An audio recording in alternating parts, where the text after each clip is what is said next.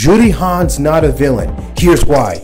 She lost her family as a teenager because her dad was a high-end reporter who looked too deep into Shadaloo, and then her family got. She lost her eye, was taken by Shadaloo, trained under them, and when she had proven herself, she was granted the Feng Shui engine, the crazy purple eyeball thingy that was implanted into her eye socket, which basically made her OP. And then she used that newfound power to regain control of her life by beating the ever-living out of everybody that wanted to smoke. Developing a sense of sadism, she beat Chun-Li, Cammy, Bison, and other people with the power of the Feng Shui engine. She was near unstoppable. But that power only asked as a mask to help her deal with the pain and trauma of losing people that, despite her emotional abuse and heavy parental expectations, were people that she still loved.